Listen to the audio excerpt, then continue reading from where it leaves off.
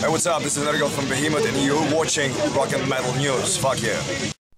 Hey guys, this is Ron from YouTube's Rock and Metal News with a Rock and Metal News update. Iron Maiden have started releasing some tour plans for 2023. They will continue their tour. They were currently on the Legacy of the Beast tour now, but they will be heading out on the Future Past tour in 2023 with many rare live performances. So a bunch of songs that they haven't played live much from the old school days. They will play songs from their latest album, Senjutsu, and some tracks from Somewhere in Time and some fan favorites. Steve Harris stated about the tour, following the release of our latest album, Senjutsu, we updated the current Legacy of the Beast tour a little by opening the show with the first 3 songs from it, with the Japanese Palace stage set.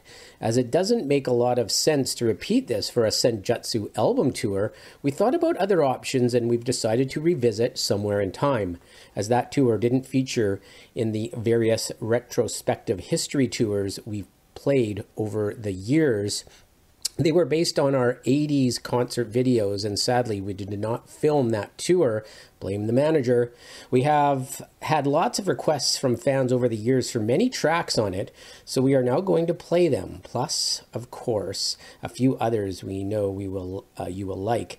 It will also be particularly satisfying to finally get to play some of the more epic tracks on Senjutsu. It's been a long wait. 2023 is going to be an exciting time, and we're really looking forward to seeing everyone again in the UK, Ireland, and in Europe.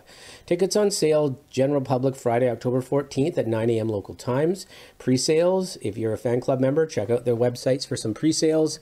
Check out all the tour dates so far in the description of the video, and there probably will be some added. This is Ron from YouTube's Rock and Metal News. Thanks for tuning in.